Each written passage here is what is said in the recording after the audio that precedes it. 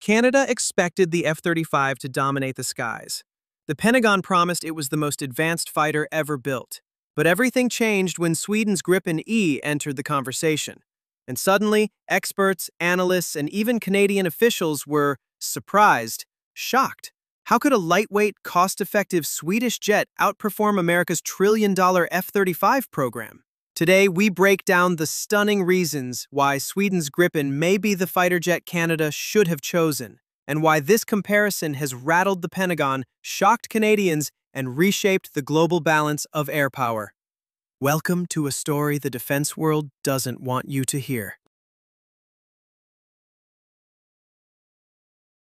Canada has been facing a deep and long-running air power crisis. Its aging CF-18 Hornet fleet, purchased in the 1980s, has become increasingly expensive to maintain, difficult to keep mission-ready, and severely outdated compared to modern threats. Availability rates have dropped, spare parts are limited, and pilots aren't receiving enough flight hours to maintain cutting-edge combat proficiency. With rising tensions in the Arctic, expanding Russian activity near Canadian airspace, and growing NORAD responsibilities, Canada urgently needs a modern, reliable, and cost-efficient fighter. Yet political delays, budget debates, and shifting procurement strategies have left the Royal Canadian Air Force stuck in limbo. Canada's air power crisis became the trigger for one of the most controversial fighter jet decisions in modern history. Sweden designed the Gripen with one mission in mind: to outperform great powers using smart engineering instead of massive budgets. The philosophy behind the Gripen is radically different from jets like the F-35. Instead of depending on huge bases, complex maintenance, and foreign support, the Gripen was built to be simple, rugged, and fiercely independent. Swedish engineers focused on what truly matters in real combat. Operate anywhere, even from icy roads, small runways, or remote bases. Quick turnaround.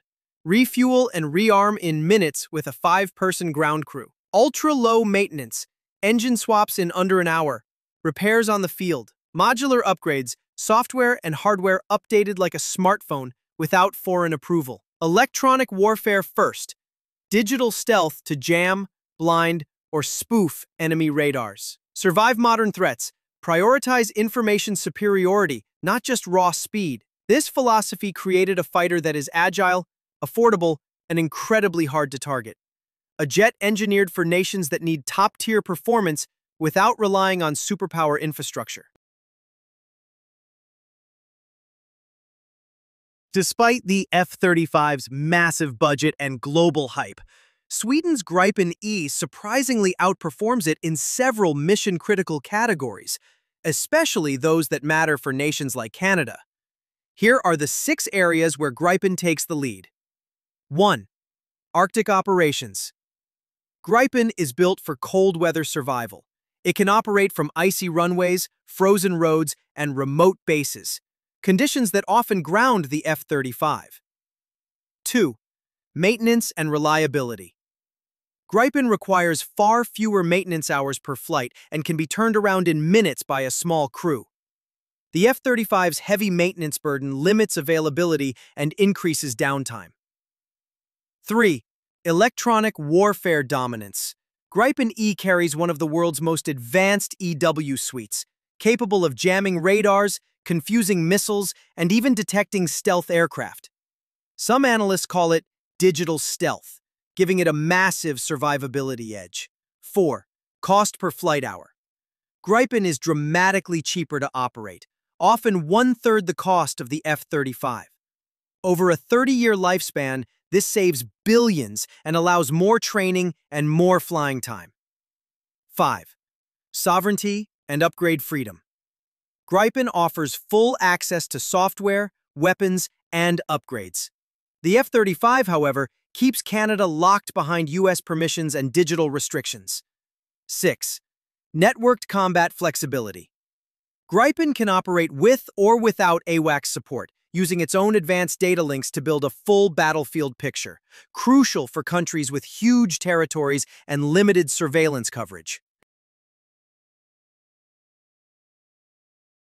Canadians were stunned when the data showed that Sweden's Gripen E, an affordable, lightweight fighter, outperformed the ultra-expensive US F-35 in several areas Canada cares about most. Many expected the F-35 to dominate automatically, but the truth revealed something very different.